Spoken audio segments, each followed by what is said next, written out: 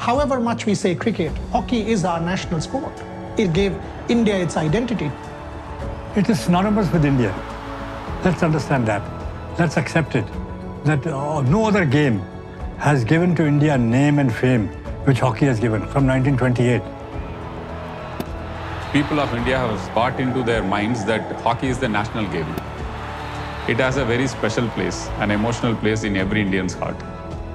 For a country to win 6 straight Olympic hockey gold medals, you cannot ever take that away.